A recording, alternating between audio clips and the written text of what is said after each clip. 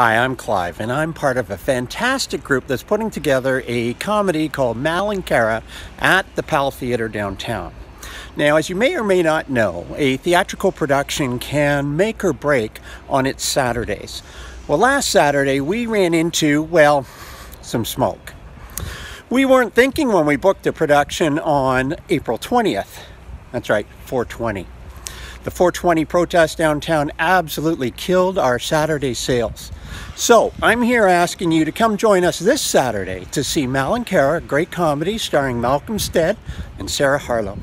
And in the meantime, we've had a chance to think about how we should have done it differently and how maybe we could have marketed Mal and Cara knowing the 420 event was going on downtown. So our top 10 list of ways we could have marketed this play tonight knowing the 420 festival was on. Number 10. We won't be using the smoke machine tonight. Instead, we will just open the windows. Number 9. We go down to English Bay and leave a trail of chips leading to the theater.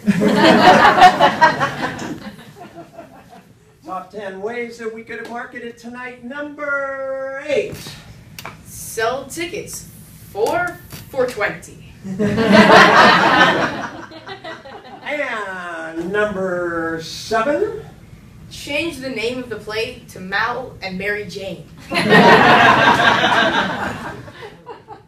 Number 6. For the show, we'll have someone standing by the stage to explain all the jokes.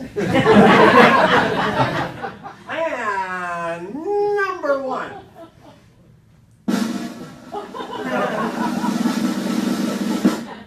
I forgot.